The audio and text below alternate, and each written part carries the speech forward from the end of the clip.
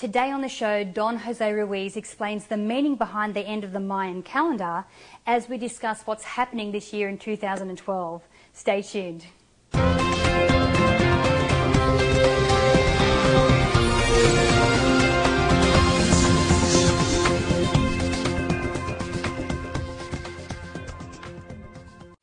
Hi, I'm Natalie Ledwell and this is The Inspiration Show. And today I'm here again with my friend Don Jose Ruiz. How are you, Jose? Oh, very good, very happy to be back. We've already, as you know, we've already recorded one video together, but we wanted to do another show specifically on all of the predictions and the information that's floating around about 2012. And I was mentioning to you before how we've talked about some of the predictions that are happening, you know, with the Mayan calendar ending and, you know, the sun, the earth and the middle of the universe all being aligned and a whole bunch of other predictions. I wanted to talk to you a little bit about, you know, what's happening or what, in your knowledge, you know, is happening this year. Now, I know in the last video we talked about how you are a Toltec shaman.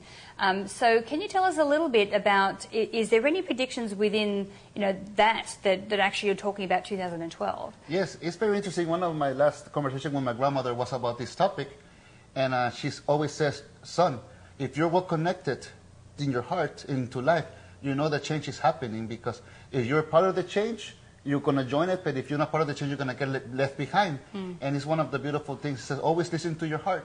Then she passed away, and then probably like 8 months after that, one of my friends said, Don Jose, what's going to happen in the end of the Mayan calendar? And I said, you know, my response doesn't come from archaeological books or from any kind. It comes from the heart, because that's what my grandma told me, that if I speak something out of the other situation, I'll be just a parrot, and I'm not going to know what I'm saying. But for me, what it means is the end of superstition. It's the end that will give power away to somebody else so we can respect our own power. Because just imagine, like, the children living 200 years from now, and they, because of this action, they find heaven in themselves, and they will say to among themselves, I can't believe humanity used to go to somebody outside of them to be happy, when it's always been inside.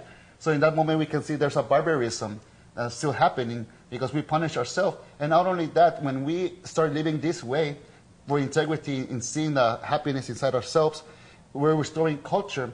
And when we restore culture, we will take any kind of corruption away from any kind of life, especially in spirituality, because this is when many people say spirituality, they top their heads, you know, they don't want to listen.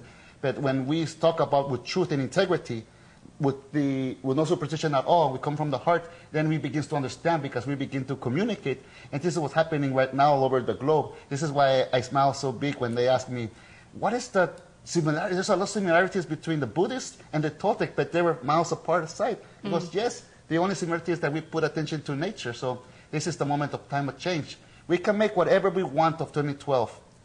When we act as positivity in different societies, different traditions, then we're making a change as an agreement, and this is what's happening right now. Absolutely. Because the thing is, what we believe and what we choose to create is what our reality will be.